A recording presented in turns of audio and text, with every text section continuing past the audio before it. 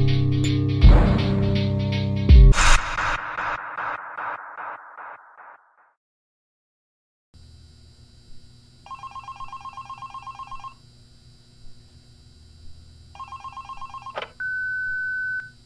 have one new message. Hey there. I put up a note today to gather some intel on the animatronics from the other employees. Just to get a list of the issues we've had with them. They've written down some stuff here for you, so let's see. Alright, so obviously the animatronics walk around at night, you know that by now. They try to get to places they shouldn't be. Yep. They act weird after dark. They don't like adults. I mean, I suppose. They always seem nice around children. Around us employees, they just kinda stare at you.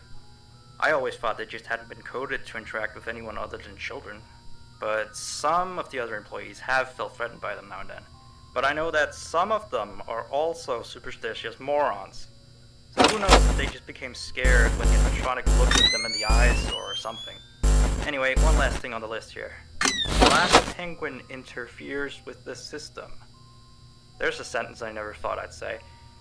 We have these penguin animatronics as waiters. They take people's orders and whatnot.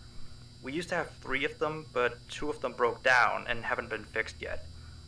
I think they're referring to the 3rd penguin that still works, or, well, apparently it doesn't quite work. So yeah, definitely don't let him into the office. His presence alone could probably destroy our systems. Well, that'll be it for now. I'll be sure to leave another message for your next shift.